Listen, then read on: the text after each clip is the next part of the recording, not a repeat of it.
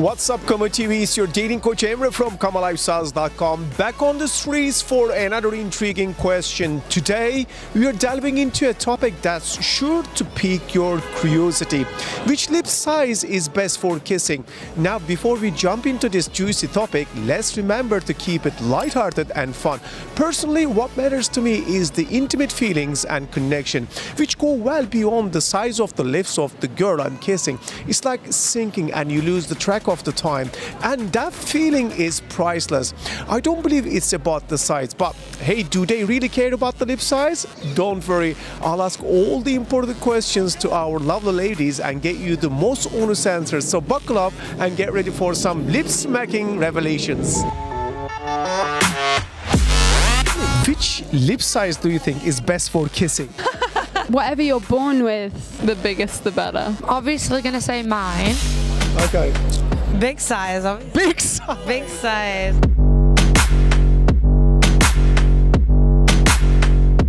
So if they're too small, a little bit of filler, like 0.5, that'll be perfect. Maximum.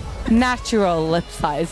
It depends. I feel like because I got big lips, I need big lips to match the lips. You know what I mean? So what's the biggest lip that you ever kissed in your life? That's pretty big. I know. Natural lips. Medium size. As long as you're a good kisser, the lips don't necessarily matter. Okay. Though I prefer that you have something. If you just have like nice shaped lips, like I don't mind, as long as it doesn't look false. I don't really mind. If you're a good kisser, like you're a good kisser, you know, like it doesn't. That's what matters. Yeah. The feeling and the technique. Yeah, I'm not really too bothered about like how your lips look. I would say like a good medium size is good. I don't know, like what's a medium size? Medium size. Medium size, yeah. Okay. Medium size as well. Elaborate. Medium size. Have a top lip and a bottom lip. Maybe like medium size. Not Medium size. yeah, like not too thin, not too big. Medium size. Not too thin. Not too thin, yeah. Not too thin. Not too big too. I mean, like a medium size is good, I guess. My husband's Italian, so he's got good sized lips, so I'd say maybe a little bigger than usual. I would say normal, medium size. Why do you like the medium one? It's a good match. You don't want too much. Yeah. Not too much meat over there, right? Yeah. Medium? Medium size, all right. How about you? Yeah, I would say medium. Just average, I would say. Just in between, not like too small, not too big.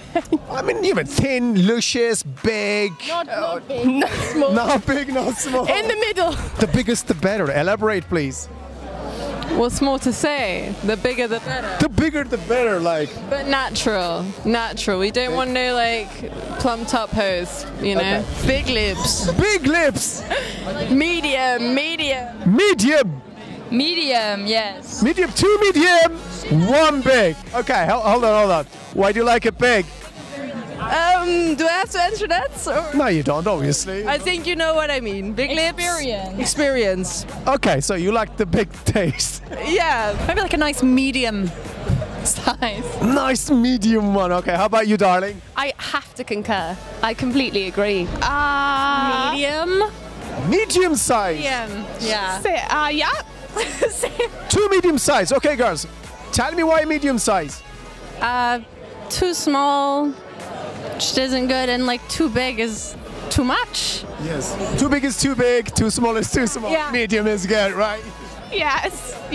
Do girls care about lip size? It really depends. Like if I'm looking at a man, I'm gonna look at his face, and his lips are important. Not too much. You don't care about. No, it's not a really too important thing. No, I've never thought about that ever. So you don't care. Right? Never. No. No, it's not something I think about. No. No. No. No, I haven't had a conversation with my mates about it. No. Not really. I don't think. I think it's more the opposite way around. But mid size is good, isn't it? Filler. They want filler. Lots of filler, not skinny lips. They want filler. I do. I like big lips, yeah. So you like big lips? Yeah, why not? Yes, it's a whole picture. Oh, we are talking about the whole picture now. They need to look good, and good with small lips also kissable. Yes. It's not enough for it to really matter. Like, if the lip size is good, that's nice, but it's not like big deal. Yeah, my ex had really small lips. Oh, okay. Really small. and I never wanted to kiss him. Yes. You care about lip size? No line. Okay. But like average, you're like big, like yeah, that's fine. I mean, no, I don't necessarily look at a person when I'm vibing with them and I'm like, oh, lip size. I do.